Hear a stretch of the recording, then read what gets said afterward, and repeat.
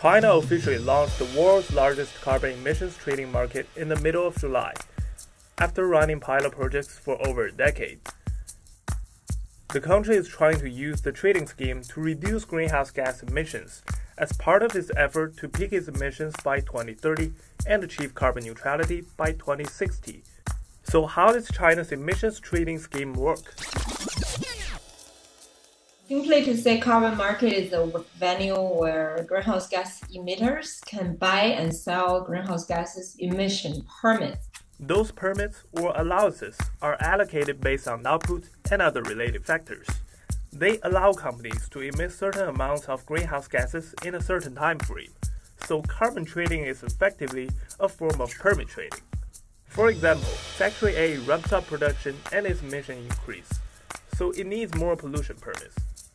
Meanwhile, Factory B has sharply reduced its pollution levels, so it will not use all its emission quota. In this case, Factory A can buy the permits from Factory B. Overall, carbon market is a concept that is actually same everywhere. However, if you look at the global carbon markets in different countries, the design are slightly different everywhere to adapt to the local condition and need. In the current stage, China's carbon market only covers the power sector, but it has already replaced the European Union as the largest in the world. Over 2,000 power plants have participated in the platform, and they generate nearly 40% of the country's carbon dioxide each year.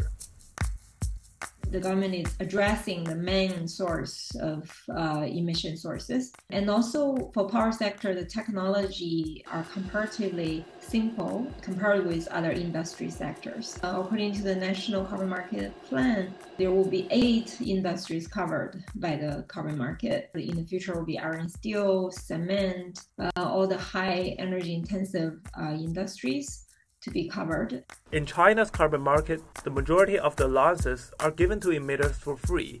However, in most of the other carbon markets, they are paid for.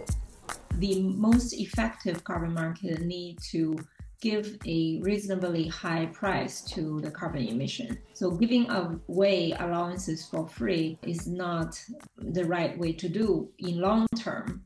To my understanding, carbon market is only one of the many policy tools that we could use to achieve our net zero goals. So carbon market is going to be very, very important, but at the same time, we still need to pay a lot of attention to the existing policy and keep enhancing these policies.